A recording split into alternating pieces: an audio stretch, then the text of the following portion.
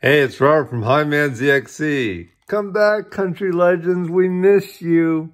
Any case, KTHT, Cleveland, Houston, country legends. 97.1, Houston's only home for the country legends, is now just another K-Love. Yeah. Corporate suits need to be going down and continually to be replaced by normal people, not money grubbers. Yeah, EMF, $3.1 million acquisition of 97.1 KTHT, now KLVH, is K-Love. Yeah, I remember when this was hot, 97.1. Houston's hottest hit music.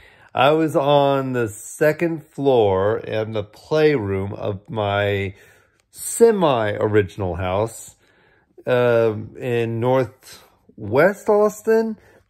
And I was waiting for my sister to come over to take me to go see Dude, Where's My Car in the theaters. Remember that movie?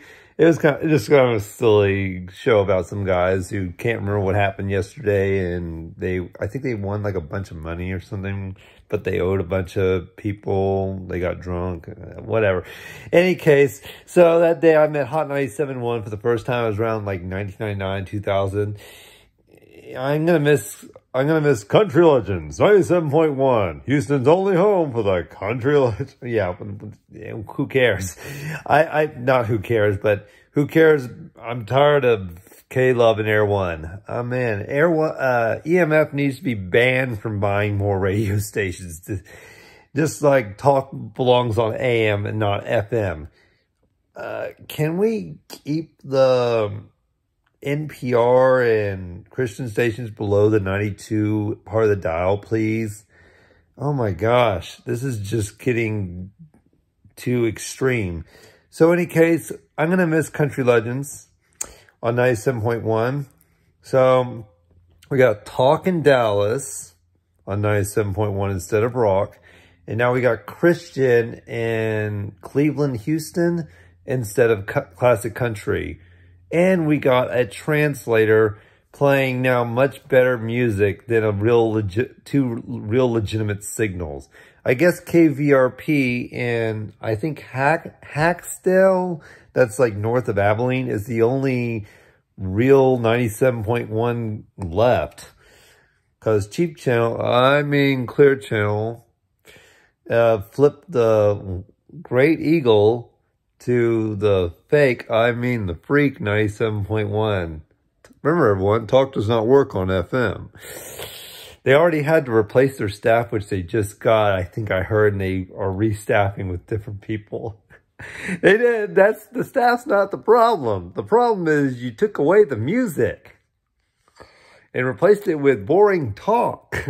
We want a rock in Dallas, not talk in Dallas. FM stands for music. And also, yeah, I prefer not, I don't know about you guys, but I prefer not to be preached or lectured to. So yeah, the Christian music doesn't help at all either. So yeah, I like to think for myself and not have other people tell me how to live my life. So yeah, EMF, you need to go. It's becoming not very safe to be on the dial. Just pick your poison or something.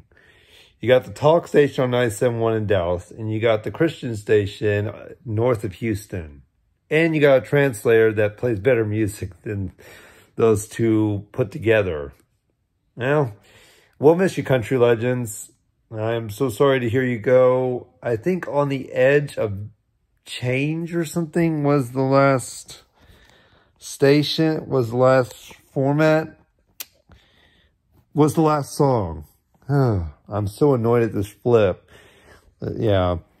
It's all because Radio 1 couldn't keep all 7 stations because of the annoying ownership cap. But it's kind of a good thing that there is a cap, because then people would buy everything. Oh, well. Oh, wait, that's already happening anyway. Everything's merging. Scary time to be a radio listener, because you're not getting any variety anymore. You're either getting the far left or you're getting the far right. There is no in between anymore. Yeah, that's why it's better to listen to your cassettes, CDs, or Pandora, where you can choose what you listen to. Not let big corporations dictate what you listen to. Think for yourself. Not let the same few formats dictate your life. I'm Robert from Hi-Man ZXC. Let's stand up for mom and pop, or what's left of them, and leave corporate suits in the dust.